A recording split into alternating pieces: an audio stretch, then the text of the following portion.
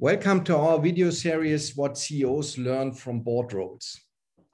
Today, we are delighted to have with us Frank Mastiaux, CEO of EnBW, the third biggest electric utility company in Germany, and non-executive director of Alstom, a French multinational rolling stock manufacturer operating worldwide in rail transport markets.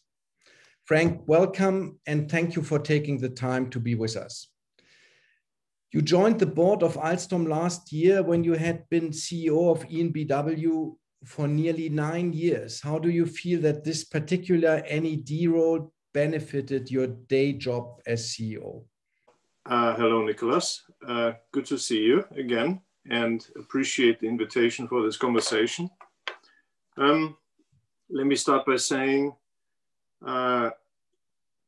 the plan was not necessarily taking the role to take immediate feedback into my operational role, but you're right, there is an immediate benefit by simply getting a different perspective of the conversation at the board level, particularly.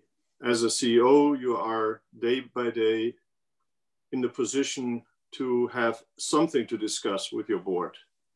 And you can always do your best effort in trying to anticipate what the question could be, the concern could be, the excitement could be, the worry could be, the lack of understanding could be, and switching the role, so to say, gives you a certain flavor of how a non-exec enters a debate. For example, recognizing the fact that you may not be familiar with the detail, but you're confronted with the data at a certain scale, at a certain depth, in a certain time frame.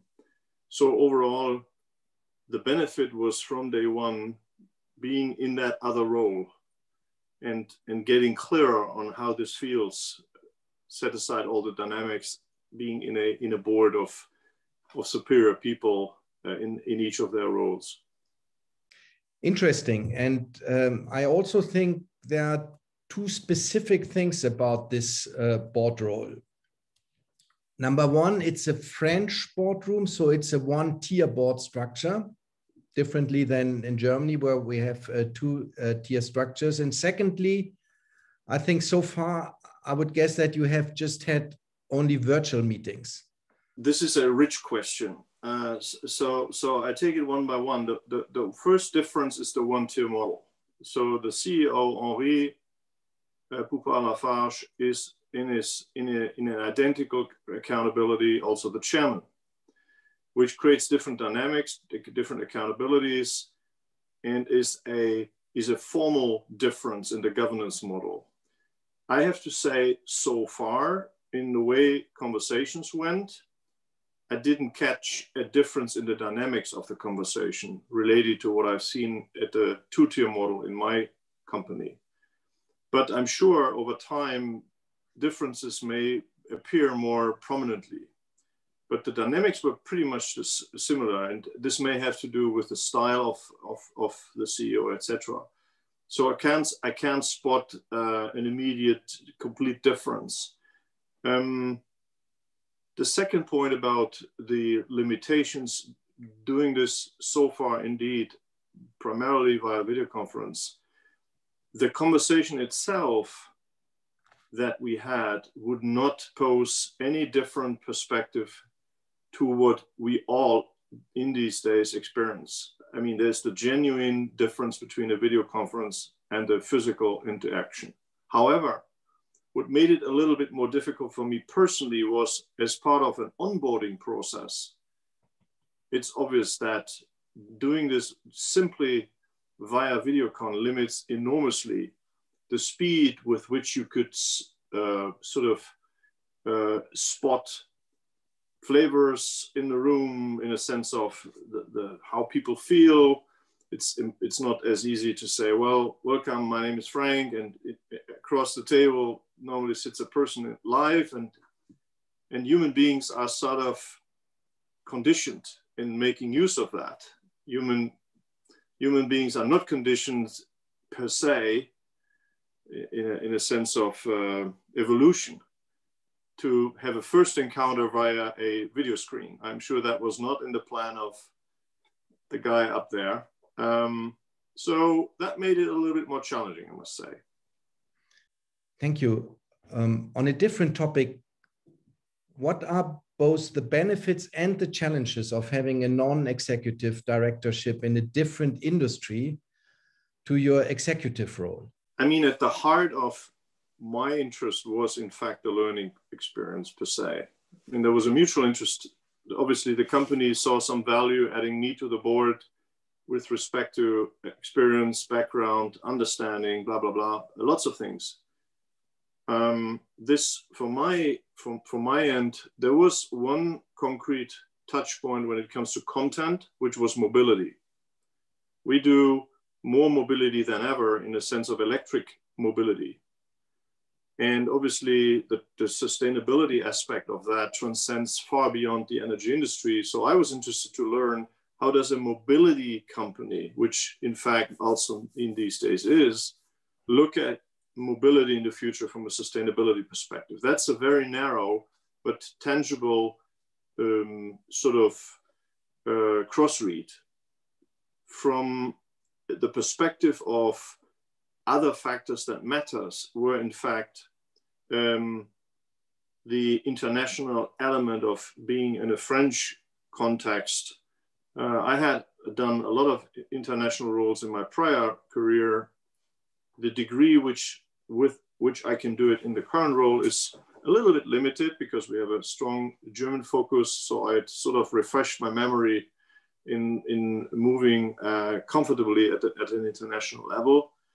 Thirdly, we have recently entered France as an important market for us for the renewables business. That was not a crucial factor, but was another factor where I could see understanding the people a little better, the French society, the French economy, the French fabrics works, as everybody probably knows, entirely different from a German system. And I was actually quite curious how it feels in day-to-day terms when it comes to a board. So there were plenty of factors that made this opportunity for me wouldn't say no-brainer, but there was strong reasons to say yes to this offer.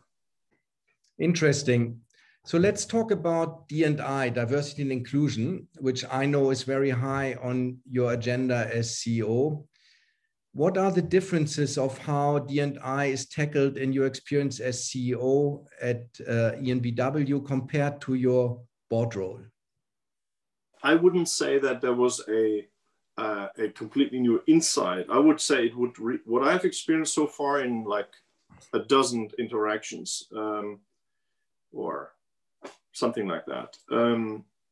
It reinforced one more time the value of having that diverse composition. In fact, Alstom makes quite an effort to create that diversity, not just gender, but also the cultural, the nationalities that come together. So there's quite a wide array of voices in the room, plus the heritage of the faculties where these people come from. Here's a banker, here's an energy person, here's a compliance lawyer, here's somebody who runs an airport in Asia, sort of thing, you know, and that in itself creates a very balanced conversation where you could argue companies like Alstom, as much as an energy companies, they sort of, they have something very fundamental for their own economy. You know, the energy for a country, the rail tracks for a country is something like a nugget, like a treasury. And you could argue, well, there's, I'm sure, a case where you have lots of French people sitting around the table discussing this. Alstom does the opposite in a good way. They open up the debate. They look for other voices. And it has a lot to do with the fact that the company has a global footprint.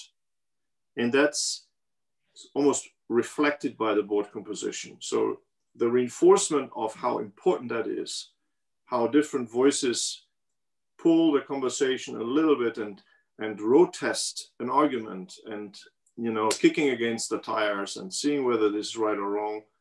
Plus, I must say with a certain delight, the group has a very direct way of expressing voices. They don't sugarcoat, they don't muck around, they just say yes or no, and this is my view. There's something nice about the French culture in that sense, even if it is a broad global presence around the table. Right. So I take it from that, Frank, that all in all, it has been the right decision to take an external board seat, although it's time consuming, what you said? Yes, it is always a conscious choice to make, whether you can fit it into the accountabilities. And this is not just a statement around calendar. This is more about attention. You have time to consider things. This is not just a technical, operational, yes, no kind of thing. You want to be involved in strategy. In this particular case, I came into this actually quite a unique situation where the company acquired another huge competitor, almost doubling size in one go, which was a historical opportunity for me to watch this sort of process. So in that sense, it is time consuming. You have to be up to reading material, getting involved, interacting. There is committees around the board where I'm part of such committee and that committee. This is not to be taken lightly, at least in my personal opinion.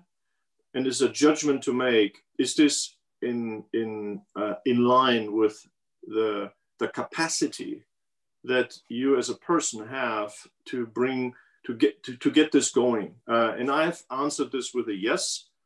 Otherwise, I wouldn't have taken that role. I think my point is showing responsibility and not just taking such a role lightly, both for the company you work for and for the company you want to interact with more than before is an important and conscious step to take. And I didn't regret it a minute. It is a good move. It has been valuable for me. Beyond the content, the people, the personalities is worthwhile to consider doing such a role. Thank you, Frank, very much for your time and these insights, and all the best for you in both roles. See you personally soon, that we don't only have to do that on a virtual basis, hopefully.